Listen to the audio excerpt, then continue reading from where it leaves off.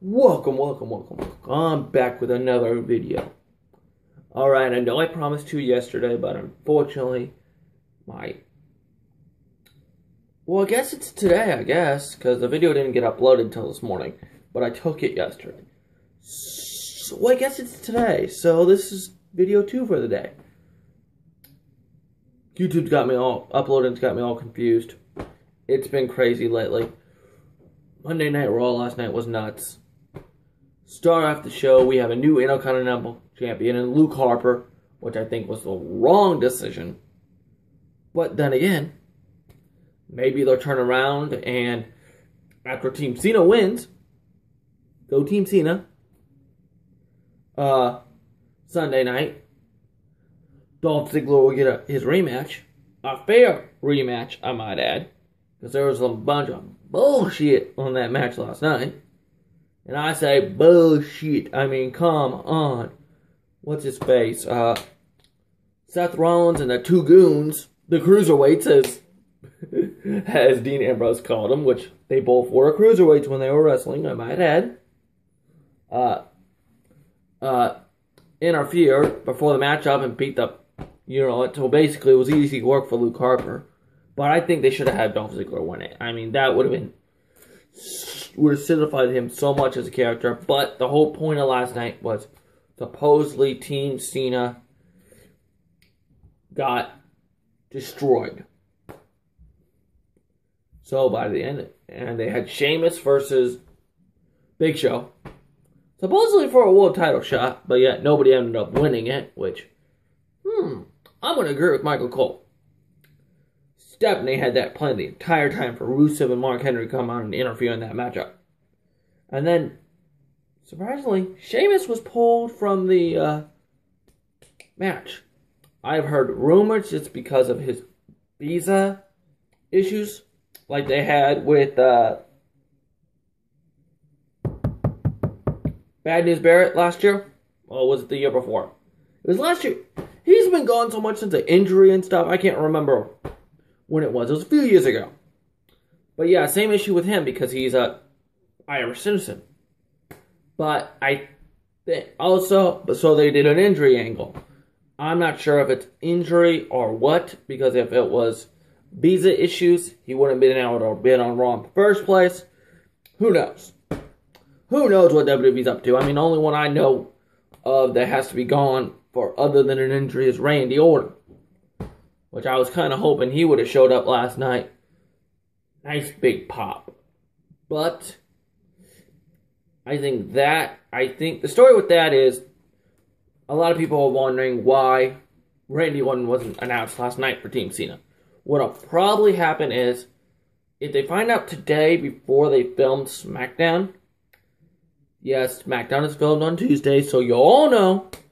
I don't know why they'll just move it to Tuesdays and do it live. So all these spoilers are on the internet for people like me. Don't ruin shit, but oh well. Okay.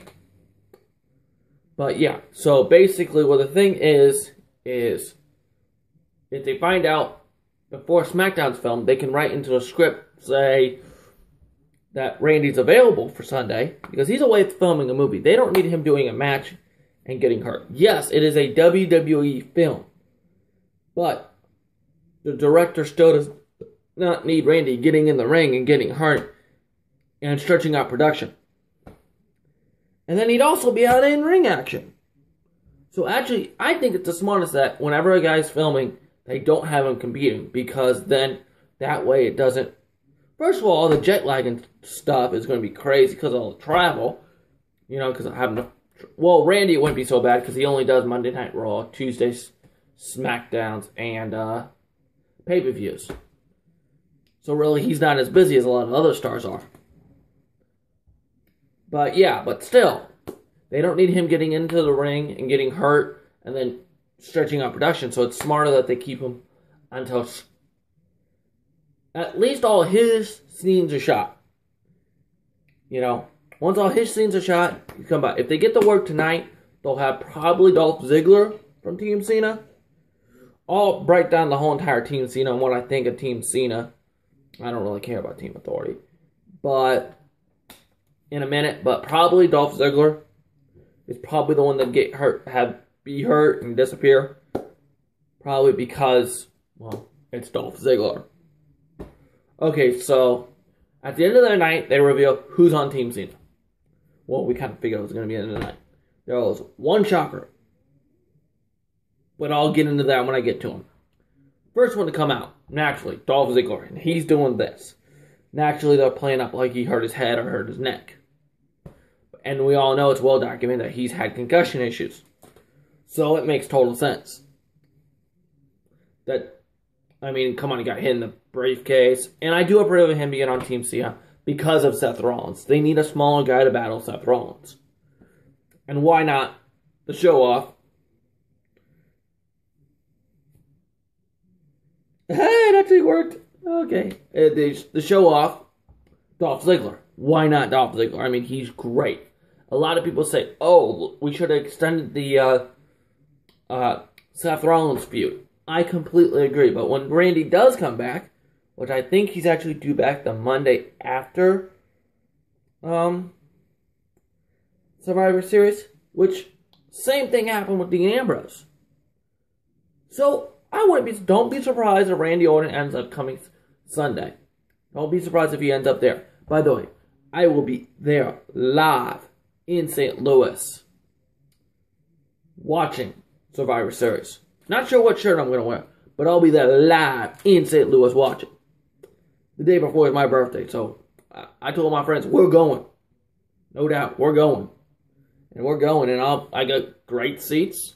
Of course, I pick them out, so of course they're great seats. I made sure, level 1 seats. I don't do anything above level 1s or floor level. But floors are expensive. I don't do floor level. That's a little too close for me. Unless it's a house show here in Springfield, where I'm from. But, okay, back on topic. Alright, so next came out Big Show. Of course, Big Show came out. I mean, because all he had was, he got locked in the Accolade and took a little nap. Oh, so he took a nap. Whoop-de-doo, he was taking a nap. That's nice. So yeah, he's back awake. He came, Big Show and down to the ring. So next revealed was Big Show. Not a surprise. There, again, not a surprise. Didn't really surprise me. Big Show makes sense. As much problems he's had with the Authority, makes total sense that he'd be on Team Cena. No questions asked. Next one to come out. Next person to come out, I won't. Fortunately, he wasn't Team Cena, but that didn't surprise me. But they made it look like Cesaro was going to be on Team Cena. Why would Cesaro be on Team Cena? That made no sense. That would have been a total shock. That would have been another one that would have been a great shocker. Cesaro, the King of Swing. But no. It was just an Authority joke, which really ticked Cena off. Cena was angry. But I have to say, he had a wild card on the deck the entire time. I don't know how long he'd been working on this, but he pulled a wild card. Okay, so before I tell you who, okay, so the Authority has their Wyatt, which is Luke Harper. We got the guy that wears the sheep mask. Eric Rowan was revealed to be a member of Team Cena. Oh my gosh, I was shocked. First of all, the music they used for him, I had no idea. I'm like, who in the world is that? I don't know, I figured, oh, it's some legend or something, someone whose music I don't hear very often. Then they revealed who it was, and I'm like, Eric Rowan? Really? I thought it was another joke by the Authority, because they already had Luke Harper, and they were a tag team. A very good tag team, which I'm glad they didn't put the tag titles on them, but I wish they had. But we'll go into that later. But yeah, why did they... So they revealed that it's Eric Rowan is a member of Team Cena. We're like, is he really a member of Team Cena? He is. What the? I mean, I was completely shocked. Completely. That was out of nowhere. I do not see them taking Eric Rowan out of that match because Eric Rowan could use it to solidify himself as the better Wyatt. So they could definitely do something with that. And he's big. He's massive. And he's awesome. I mean, come on. He wears a sheep mask to the ring. I mean, come on. All right. Next person is... All I have to say about that is, feed me more. That's right. They revealed that Ryback is on Team Cena. Even though he's been saying he's nothing but Team Ryback. But I think they like the way that WWE approached it. Everybody saw it coming that he was going to be on Team Cena. It's just... Yeah. Alright, so I'm going to let you guys go. Yep. So Team Authority versus Team Cena. I'm still going with Team Cena.